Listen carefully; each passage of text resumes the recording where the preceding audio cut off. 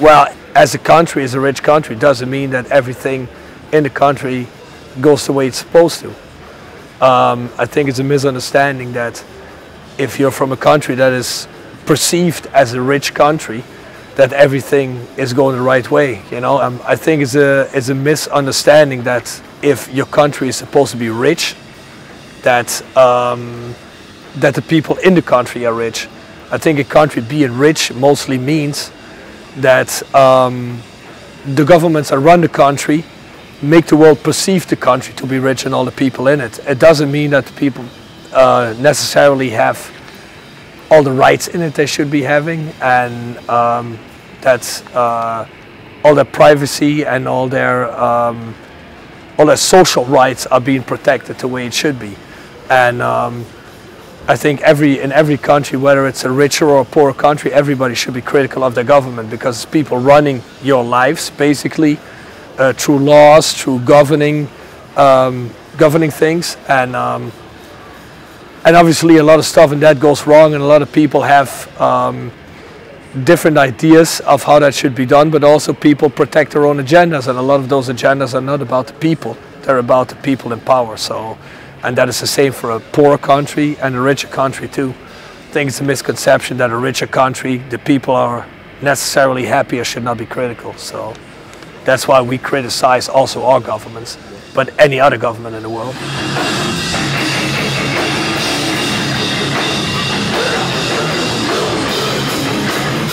Antitown is actually the translated title of a book called Antistad, which in English means Antitown. And it's written about one of the cities in the region I grew up in, and I lived in for a long time, Heerlen. And that's a city that is that was wealthy because of the coal mine industry. And when the coal mine industry closed down, it brought a lot of problems, and a lot of people having no future. A lot of people that used to go into the coal mines when they were very young, not having a perspective on life, because nothing came in return for the coal mines. And there's actually a lot of factors that work into it, but it turned into a very big drug epidemic in the city, and also a big prostitution problem, and everything that basically comes with drugs, crime, prostitution, everything. And it was actually a really crazy situation for 2 decades, the 70s, the 80s, into the 90s, until the city got it under control. And that's something you usually just see in really big cities. And the title Antitown is basically because the town, usually towns grow, urban areas grow as they flourish, but that's actually a town that from a wealthy situation became smaller, and actually did everything the other way around that a flourishing city does. And it's basically the embodiment of a city that's a city gone wrong, and a city project that is supposed to be gone the other way around. And not just crime and drugs and prostitution, but also economy-wise. Up until this day, the region has the highest level of unemployment in Holland, and that's still a direct effect of the mines closing and nothing coming in return economically, work-wise, for people in the region for the last 2 or 3 decades. And it's actually been economically deprived for a long time. And I think that's where maybe a lot of regions in, like we said before, poorer countries, or maybe also richer countries that have been left behind, can maybe identify with. And that's also why we made the video, because we wanted to show the city as it was. But there's a lot of people trying to, you know, give the city a new identity with a lot of art, a lot of culture, and try to get the city back to a new level. And that, I think, we show at the end of the video as well. But it's a situation we grew up in, and that molded us as people. So, and that's what it is. That's why we call it Antitown.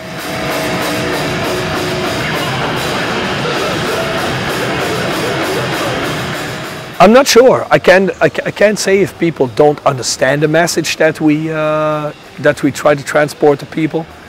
I mean, that's for people to decide. What we try to be, we try to be socially critical of local government situations. We just talk about how we see the world, especially also related to us a lot. I mean, we got throughout the years we wrote songs about the region we live in, like Death in the City, Antitown, a couple of other songs. But we also talk, I also talk about personal situations of my personal life. That's not that much, but I also put that in there. And I don't know if people, don't understand certain situations, but we definitely try to be a critical band of things, we see the world, and we realize that we live in a world that is not perfect. And we do realize we live in a world that's mainly been made for people with money and people that have a power position. And to me, it would be very ignorant and naive, maybe even, to not address it in the lyrics. And if people don't see that message, maybe they should see that that's a message we have. But like I said, I think people can also get something personal out of it. So that's basically what we're about.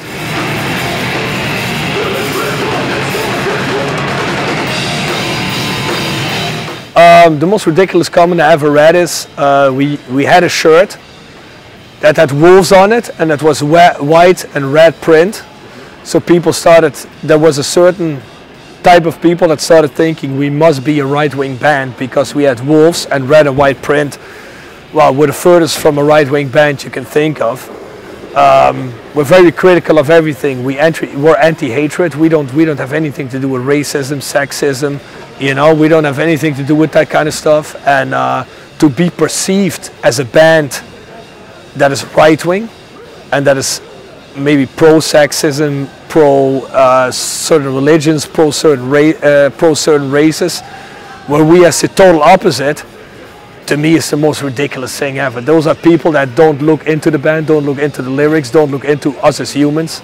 And I think that's completely ignorant. So that's the most idiotic thing I ever read.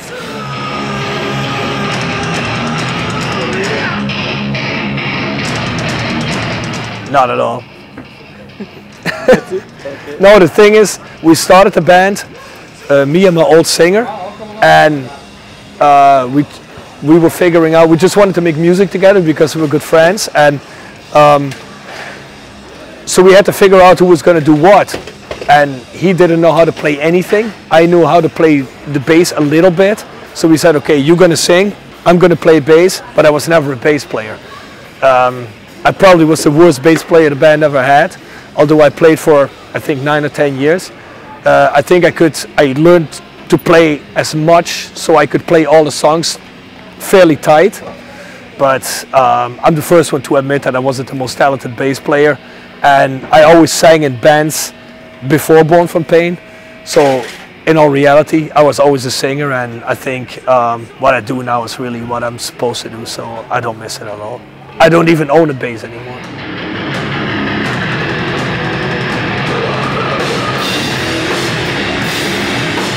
I think if there's, hardcore's grown big as a scene, and I think, like a lot of us, I can only speak for myself and the people I know, that's basically also a lot of people have been doing this for a lot of time, a lot of years, been on the road for like maybe 2 or 3 decades, and people put a lot of time into it, a lot of effort into it, lost a lot of money. And maybe now someone like Monster or someone else comes and said, hey, I'll give you a couple of bucks if you maybe put my name on a couple of things. Everybody's got to decide for themselves if they want to do that, If they want to say, okay, this is a big company and I'm going to take some money to do that. But I can understand if someone says, hey, if you don't have to sell your soul, no one, we don't have stuff like a Monster endorsement, but I know for sure that like, companies like that don't say, hey, you got to write lyrics like that, or you got to do your show like this, or you're going to do certain things like that. I know that that you just let the band do whatever the band does, and they like for whatever the band is. And so the thing is, if you get your freedom and you do whatever you do, and a company is willing to give you some money to stay on the road, maybe have a little bit of a profit, whatever it is, or be able to make your videos, I have a backdrop, I think that's fine, It depends on what the companies stand for, but I think there's a lot of companies that, you know, like that don't really have a weird agenda or whatever, and you know, if someone offers it, that's fine, you know. I mean, if a label offers me money to record a record, I take it too, you know. So the thing is, it all depends on where you want to draw the line, but I don't see there's much of a problem in it, you know. It depends on what it is, obviously. But with companies like Monster, I mean, I know a couple of guys that, you know, like that work with the bands there, and they're really cool people, you know. And like, I mean, I'm not promoting anything because I'm not sponsored by that, but I mean, I just got to be honest, you know. If people were shit, I would say so. People aren't, and you know, if bigger companies think it's worth to invest in bands in our scene, so the bands can stay on the road and do the coolest things, I think that's also a bit of a recognition for the scene that we are, you know, like we come a long way from squats and shows for 30 people, 50, 60, 100 people to bigger shows, and if, you know, if that gets rewarded, I see it kind of as a recognition and a reward too. I think that's, in a way, that's also cool, you know.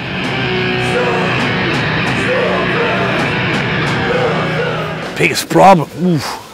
That's hard to say. That all depends for that all depends on how you look at it, you know. I mean, I think probably for me, my biggest thing is like the internet brought a lot of good things, like a lot of stuff that I mean, everybody can check everything out, which I think is great. But I think the age of the internet, I have to say, is see you later.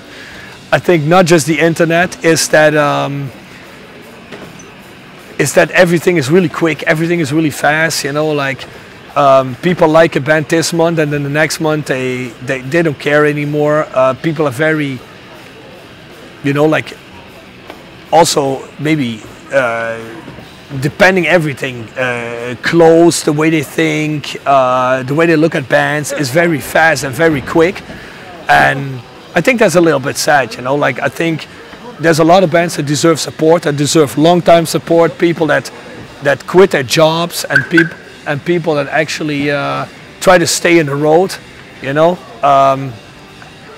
You know, basically people giving up their social lives, their professional lives, to be, you know, like to play for people, and people look at it very, I think sometimes in a way, that it's not worth their support anymore because they're not the latest trend anymore. And I think that's one of the bigger problems in hardcore. I think hardcore needs more people to support bands that really are out there and really have the heart in the right place and try to build up a scene, tour all the time, play places, come to places like Belgrade, go to places like bands usually don't go, you know, or maybe not go a lot. And I mean, and it's not just because we're in Belgrade, but in general, I mean, I think people need to be more appreciating that. And that's what I kind of miss a little bit, you know, the support where people don't look at a band for superficial things. I mean, if you don't like a band anymore because the music turns to shit or because the attitude turns to shit, that's a good reason, but not because it's not the latest flavor anymore or because kids are not wearing their shirts anymore or whatever, you know. Like I think there's a lot of bands, a lot of good bands, new bands, old bands that deserve support, and I think that's what the scene is missing a little bit. Long-term support, you know, and respect for what came before this generation and generations, you know.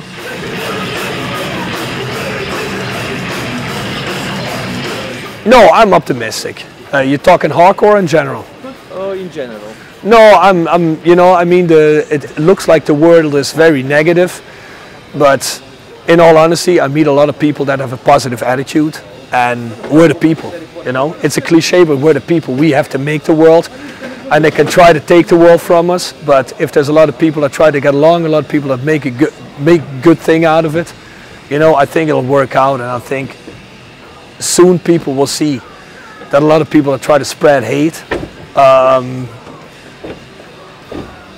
they're, you know, like that they're not right. It's a lot of misconceptions about, you know, people are fearful, and people, you know, people don't know what the future holds and are afraid of things. But I think seriously, I mean, I think a lot of people actually deep inside themselves know, you know, what's the right thing, and I just got trust in that. And as for hardcore, if people are saying hardcore is dead or hardcore sucks or whatever, hey, if it wouldn't be for hardcore, I wouldn't be where I am. I wouldn't be I wouldn't do the things I do. I wouldn't be the person I am. And hardcore now, and not because of anything, but I've been running around the scene for 30 years now.